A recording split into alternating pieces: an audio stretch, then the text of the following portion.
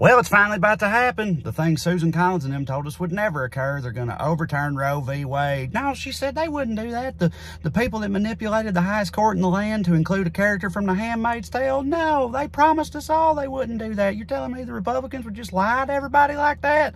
But after a leak last night, we know it to be true. Well, I bet you Greg Abbott ain't stopped firing 6 shooters into the Texas sky ever since the news came out. He must be so excited. Just down there handing out lassos to all them pregnant woman roundup posses he's been working on. What a shit show. People will die as a direct result of this decision, y'all. 100%. Because I think we all know anybody that wants an abortion badly enough is still going to get one. The only difference is going to be whether or not you have the means to do so safely. All right, rich people, they can get on a plane, go to a sane state or some mountain country, get an appointment with Dr. Von some shit, make a weekend out of it. But if you're poor, it's going to be a much dicier proposition.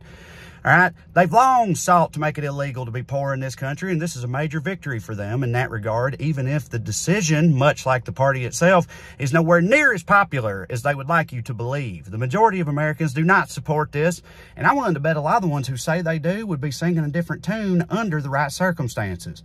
I say that because I went to college in a very Christian, very conservative part of Tennessee in the mid-2000s, all right? And, buddy, the only thing that our Rite Aids moved more of than Four Loko was Plan B, all right? Because like some people say about atheists and foxholes, ain't no 20-year-old anti-choice when the sun shines on a college party, okay? I don't give a fuck what church you go to.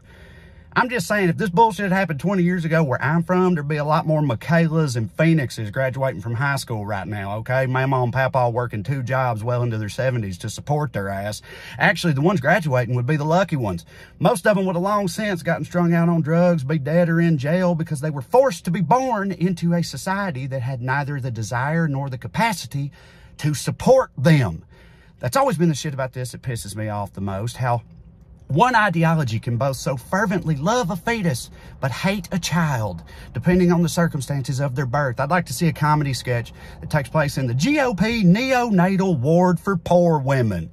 We go in there, there's all these doctors gathered around this lady having a rough labor. They're worried, we might lose the baby. We got to put our heads together.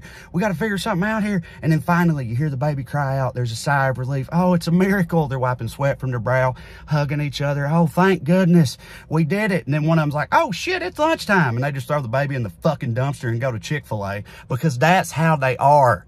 I'm focusing on the poor people aspects of this because that's more my lane. Forgive me, I don't feel entirely qualified to discuss the myriad horrific implications this has for women in this country. Although I find them abhorrent, one thing I will say, if you think they're going to stop with restricting their rights, you're out of your goddamn mind. This is just the first item on a very long list of rights these people will gleefully restrict in the name of freedom and small government, all right? And you don't have to be gay or transgender or Muslim to be included either. If you have a modicum of rationality, a sliver of dissent from their party line, then eventually, if no one stands in their way, they will come for you too. I guarantee it. This is the clearest sign of that in 50 years. And the only conclusion I can draw from it is, I guess we better start standing in their way then. That's the only silver lining I can try to find, is maybe this will be the rallying cry, the motivation needed for the left and hell, the center too, to show up in the midterms and send the message we are not trying to live in a puritanical hellscape, okay? Because if we don't, then we might as well all start getting fitted for pilgrim clothes and forgetting how to read, okay? Because with them in charge, the only direction we're going is bass-ackwards. Love y'all.